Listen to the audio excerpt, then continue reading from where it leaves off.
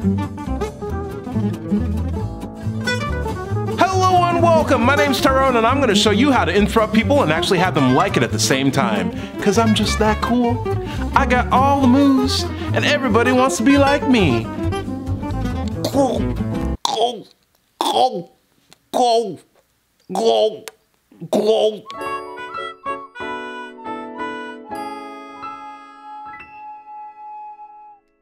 Hi, welcome to Let's Chat. My name's Ty and I believe I can talk to anyone about anything, and so can you. So there are people out there who are really passionate about the things that they believe, and when you try to have conversations with them and they don't let you get a word in edgewise, it can be really frustrating. I know I've had conversations sometimes that put me in really awkward situations where I'm waiting to get a word in, but I don't know how to do it because the person is just so passionate about the thing that they're talking about that maybe sometimes they don't even remember the question that I was asking them. What's a good method for me to figure that out? Science. Science? Yeah. Katie, what do you think? She's more analytical, as she pointed out. I'm much more interpretive of things, and so I often lean more towards reading. Like, I love poetry, I love reading books, different stories, like things that you might not really know if they're true or not, because I think that sorry, what was the question again? Sorry.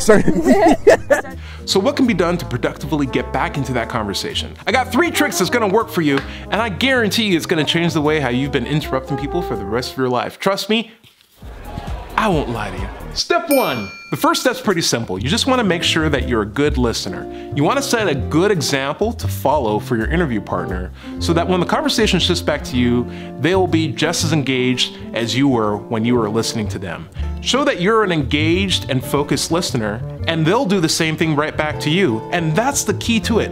Everybody wants to be listened to. And so if you show that you're listening to the person that you're talking to, they'll show it right back to you, and it makes that interruption way more easier. But here's the real secret. Step 2.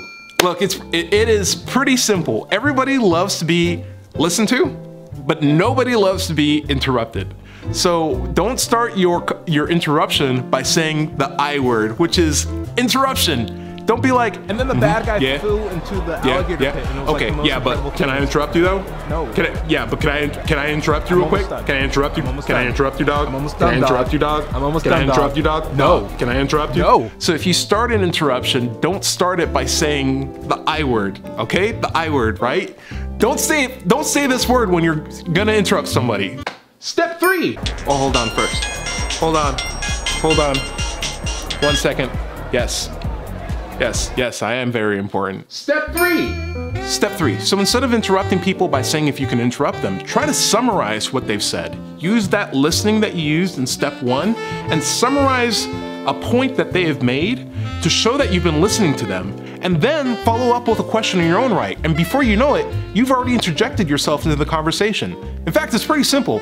Here's some examples. Realizing that I have a right and responsibility, just like everybody else, to work to transform the world for the better. Because what happened in Brazil is that frequently these farmers were told things like, you are poor because it's your fault, because you don't work hard, because you're not very smart, because you're not educated, and yet they were kept in conditions. And his argument is you have rights because you want things to be better and you're trying to get them better. Because you're a human being. And just that like, makes you a human. Yeah, that's why he's choosing that vocabulary that's right. specifically. Yeah, that's right. Because, yes, right. I feel like, I'm throwing this out. That's a beautiful story, by the way. Yeah, good. But by saying, like, you're more human because you are a human because you want to do all these things, by defining it to an emotional need that other people require, does that make it any more valid? For example, changing, but the principle of speed never changes because you take conscientious effort to follow that. So the principle is I'm minding the speed that I'm going at in concert with the people that are going around me, so I don't have a bad impact on them. Right, and the laws will change because the laws here will say 25, somewhere else it'll say 70, some other place it'll say 55. Just on that principle idea, before we get back to like the main topic, there are people who get in car accidents still from going too fast.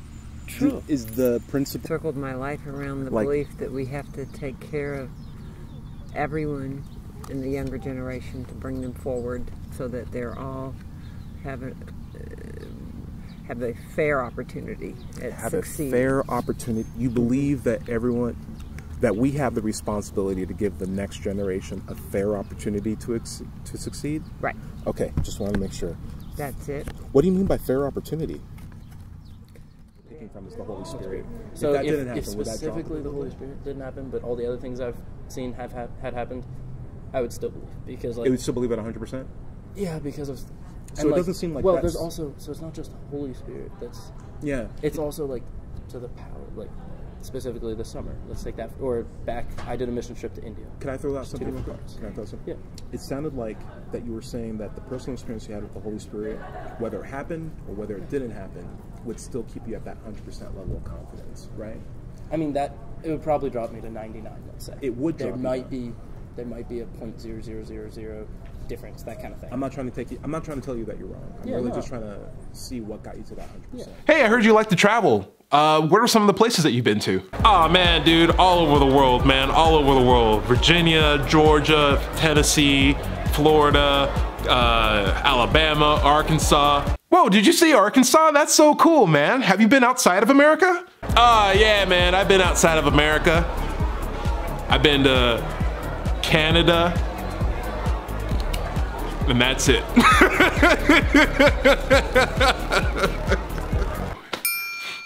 Okay, let's review. Try to be a good listener. Listen to the person that you're talking to, show that you're engaged in what they're saying, and they will reciprocate back to you the same amount of attention that you are giving them. Lead by example and listen to what they're saying. Set a good foundation for what you want to say during your interjection by showing that you're a good listener. And when you show that you're engaged and that you're listening and that you're attentive to the words that your interview partner is saying, they'll reciprocate it back in kind. So lead by that example. Step 2, don't say interrupt when you're about to interrupt somebody. Nobody likes that. Very simple. Move it on. Step 3, summarize what you've listened to when you're ready to interject, and then follow it up with a question that you've wanted to say as part of your way to move the conversation forward. So the whole goal of it is just to listen to the person, have that opportunity to hear what they're saying, and throw in your own questions at the same time too. If you interrupt/interject someone in this fashion, they will not only stop what they're saying to listen to you, but actually be really glad to hear someone pay attention to what they're saying and be so engaged with what they were saying that they'd actually be really happy to clarify whatever points you had and be happy to answer any questions that you had about the things that they were bringing up. This is a really great way to interject and interrupt someone. It could be a positive interruption if we want to call it something. Anyway, that's about it. Thank you guys so much for watching this video. This is a weird thing that I'm doing in my living room right now. I have a really cool setup, and I just want to let you guys know that I'm thankful for it. The only reason why I have this is because of my Patreon supporters and everyone on YouTube and Reddit that helped to support me. Thank you so much, guys. See you guys later. I know.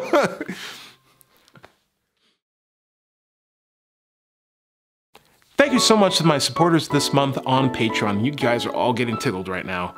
Ooh, yeah. Okay, and if you guys really like this show and you guys want to show your support, feel free to subscribe and keep hanging out on Let's Chat. I'll see you guys later.